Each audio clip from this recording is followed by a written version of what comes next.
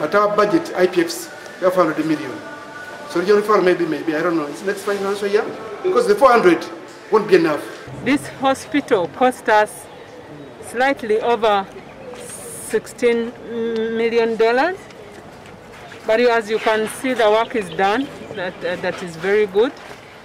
We are happy with the work, with the quality of work. Definitely equipping, as you know now we have COVID. Shipment of this equipment was affected by lockdown.